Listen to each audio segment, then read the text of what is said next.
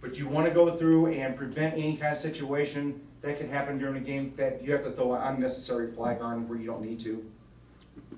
One of the biggest things that can get you in trouble is throwing the flags. All right? The less flags you throw during a football game, the better. Keep the game going. All right? This game is not about the officials. This game is about the kids out there on the football field. Okay? If they got to go through and there is a foul that grandma sees, you better throw the flag.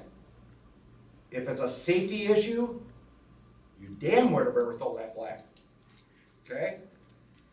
But if you got a play on your side of the field as a line judge where they're holding here, but the play is on the other side of the field, just give them a talking to. Don't throw a flag over here. All right? Common sense officiating.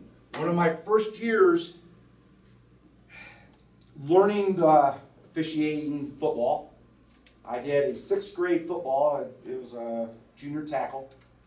And I worked with a 4-man crew. In fact, one of my guys that I worked that 4-man crew with, Ted Austin, was in the previous class here, and he started laughing because he knew exactly where I was going with.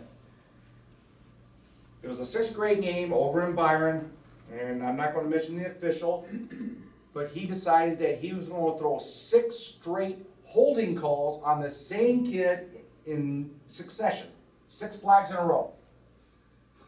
Finally, the head linesman on the other side of the field came over and took his flags away.